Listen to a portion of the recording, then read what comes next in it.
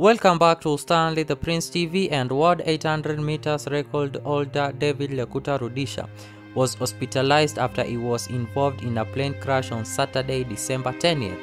The light aircraft crash landed in Amboseli, and the Olympic champion and other people who were on board sustained injuries and they were rushed to hospital where they are receiving treatment. Images seen show the world champion posing beside the overturned plane. The aircraft crash landed a few minutes after it took off, and the cause of the crash has not yet been established. We wish them quick recovery. Give your thoughts in the comment section, and please make sure that you subscribe to get more updates.